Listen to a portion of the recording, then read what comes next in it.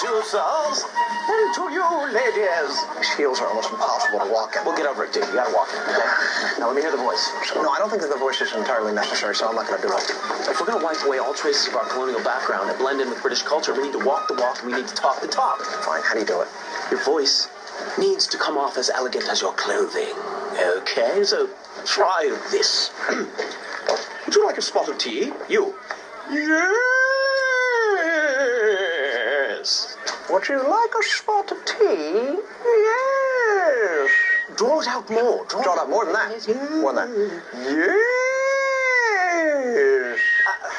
Yeah, but that's good.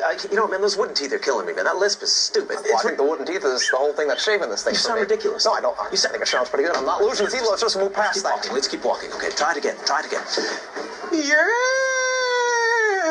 Yes. Yes. Good, good, good. Now, flourish the pinky. Flourish the pinky. Yes. Well, what have we got here?